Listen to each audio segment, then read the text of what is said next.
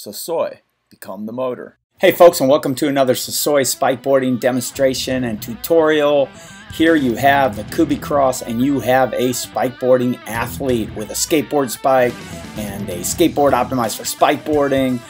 There they are, Cubi-Crossing and using a switch kick with their legs, a Nordic ski stroke up top, a little stand-up spike. But this all begins to take shape and form with a scooter, folks. Absolutely. So a Cubi-X-Cross stroke, the bottom half is a switch kick. So neurologically, the best way to begin to develop the body and adapt to spikeboarding load is with a switch kick, and maybe a couple days a week doing stand-up spike and then riding a scooter. So jumping on a board and trying to switch kick and dialing in your Cubi-X-Cross is not the hot setup. The hot setup is with a scooter, and the best part is they are a blast, as you can see. Now this particular scooter is an adult scooter. It's called a KickPed, and it is built out of the toughest stuff you can imagine, and it is the #1 spikeboarding scooter that we have ever used, and it's got a fabulous plate brake in the back, a little friction brake.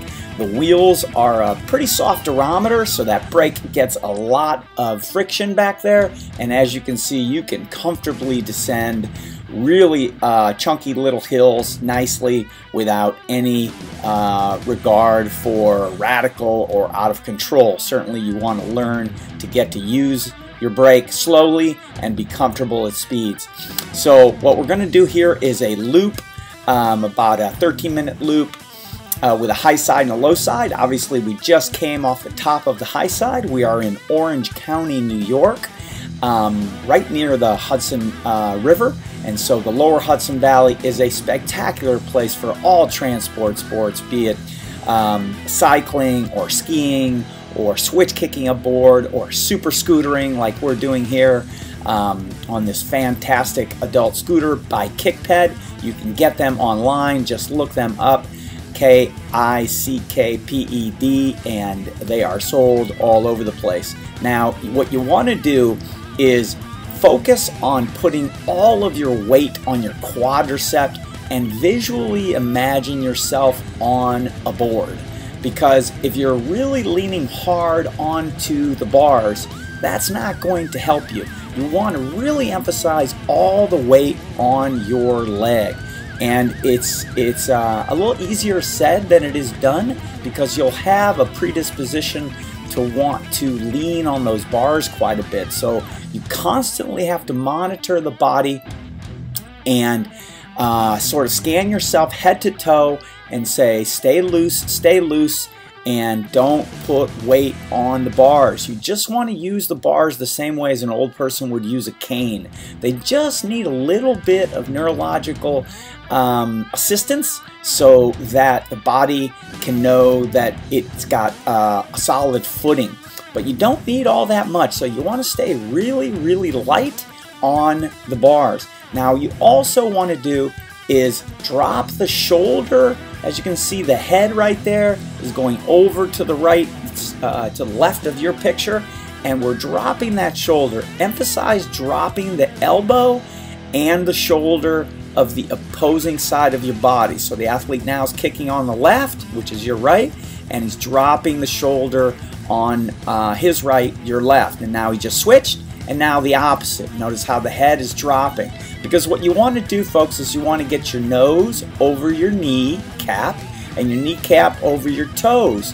And so skating is all about gliding, whether you're skiing in Nordic ski, whether you're ice skating, speed skating, inline skating on wheels, or if you're on a board. It's all the same glide over a center line. Folks, if you are not gliding over a center line when you're on a board, you're pushing material. If it's wood, more than likely, you're pushing wood. So you need to drop that shoulder, and if that kick leg is returning very quickly to the board, you know that you are not gliding. And the essence of skating is to glide. You must be able to glide. Hockey skaters, figure skaters, speed skaters, they all momentarily glide over a center line with their nose over their knee, which is over their toes. And so the scooter lets you begin to develop muscularly, helps you develop your muscle memory, begins to give you strength in that quadricep. Have a look at that quadricep right now. Each one of those legs needs to support the entire mechanism. So when you're on a board, it's very different than a scooter. Actually, the machine ends at your hip when you're on a board. So the foot, the knee, the entire upper leg become part of the mechanism of the board. And God help you if you haven't set that up and it's not strong enough to support you, because it's not going to work. So don't even try it. And the good thing is that very slowly, a little at a time, you can begin to develop that mechanism, which is from your toe tip to the top of your hips, which is going to support the body. So right now you're looking at a scootering athlete, and the athlete is mimicking a skateboard kick, but they're getting a tremendous amount of assistance from the scooter handlebars. Without those handlebars, things become extra. Doesn't become harder, it just becomes extra. And so if someone says to you, hey, are you trilingual? Can you swim? Can you run and cycle? No, I can run and I can cycle, but I can't swim. So then it becomes incredibly challenging for you. But all you really need to do to overcome a challenge is seek out education, become a student, and then learn the movement language that you need. Learn the physical language, or learn the verbal language, or learn the education that you need. And here you see a little bit of technique that's mimicking a Cubi-X-Cross, and we're not going to do it for long because it's pretty steep here. It's a pretty steep pitch, but we want to show you that it is possible to do. Actually, it's an advanced move, so don't try to hold your scooter one arm until you're super comfortable doing it with how slow can you go drills in pan flat pavement, away from others and away from traffic.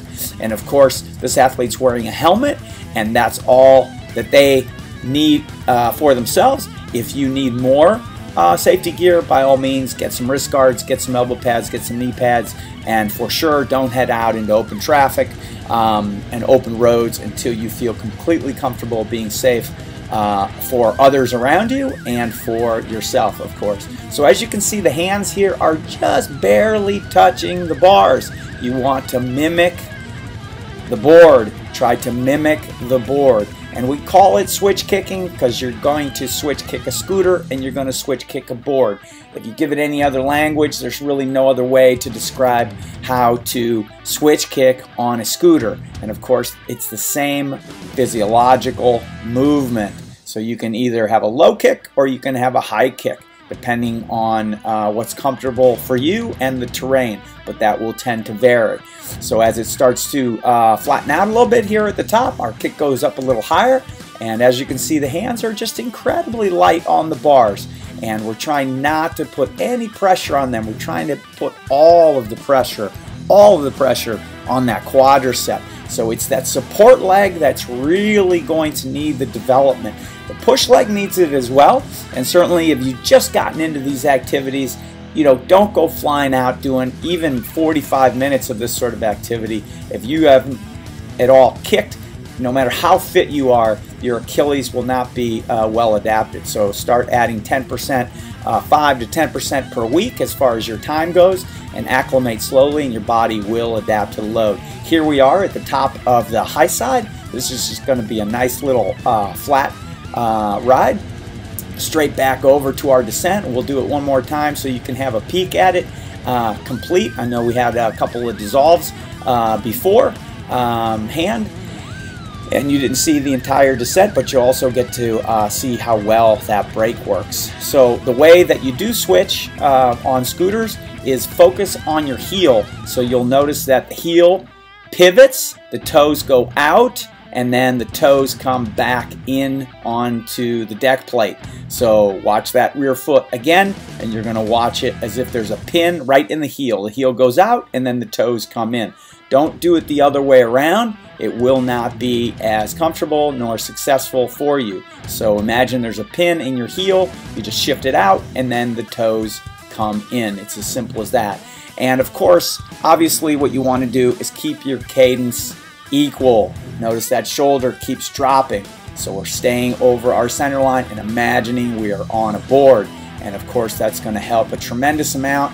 And contrary to popular belief, ambipedal skill set is not as challenging as people might seem. I will tell you right now that it is probably 90% less challenging than hockey skating backwards with a C cut to the left and the right, as well as figure skating backwards to the left and the right. That's probably the most challenging form of human propulsion on land. Skating backwards with high efficiency for C cuts left and right. So to switch kick on a board is not that challenging. Folks, get on a scooter and begin to keep everything even, and you will begin to realize that you can switch kick a board. And of course, once you can switch kick a board, you are very close to the Cubi-X-Cross stroke.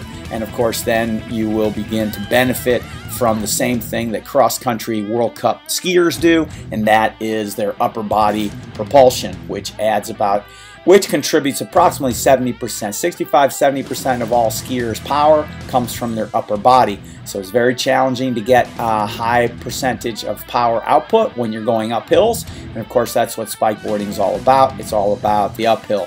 So when you zip down these downhills, go ahead and practice your center line and try to find that effortless place where you don't need to put that much pressure onto the leg, because you're just balancing right over the center lines, like finding the sweet spot when you move a refrigerator.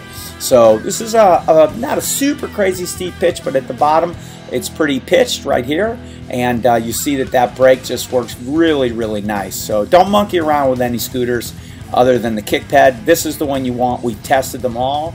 Spike hard, spike often, SpikeBoarding. So soy, become the motor.